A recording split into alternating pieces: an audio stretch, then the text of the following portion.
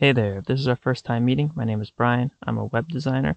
I want to make a quick video comparing Google Fonts to Adobe Fonts, specifically in Webflow. Now, if you use Webflow like I do, we've all come across this screen before when it comes time to choose our fonts.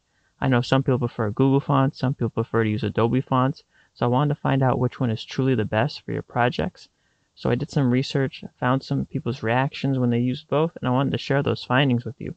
First, I want to discuss Google Fonts. At the time of this recording, there are 1,064 font families available on Google Fonts, and some of the pros are it's licensed under an open source license. So if you're working on client projects, you wouldn't have to worry about any licensing issues that would arise down the line.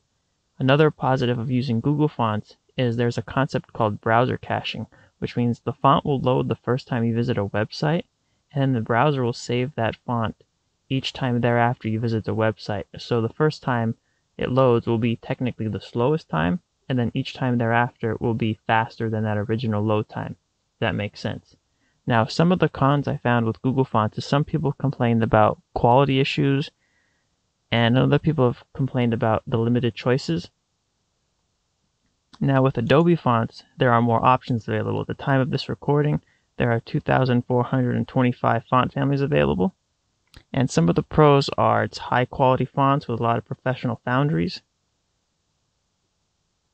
and it syncs with all your Adobe products. So if you have a big brand that uses Photoshop, InDesign, After Effects, all your brand fonts will be synced across all of the platforms, so you'll be able to have some brand synergy. Some of the cons are it's licensed exclusively to you, so you are the end user, which means that your client would have to have Creative Cloud for themselves to use these fonts. And so that could just create so much headaches down the line. So that's one thing to think about if you want to use Adobe Fonts in your Webflow project.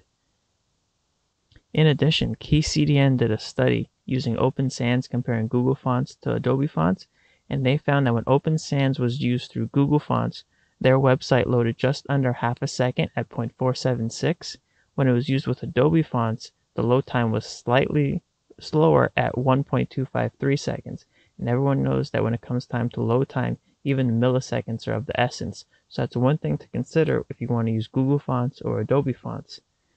And lastly, a lot of people have certain fonts they prefer on Adobe Fonts that aren't available on Google Fonts. For example, some people might prefer to use Neue Grotesque or Helvetica. Some people might prefer to use Futura. There are some alternatives that are similar on Google Fonts. Like for example, if you want to use Futura, a common replacement for Futura on Google Fonts is a font called Jost, and I'll bring that up real quick. So you can see it's very similar to Futura.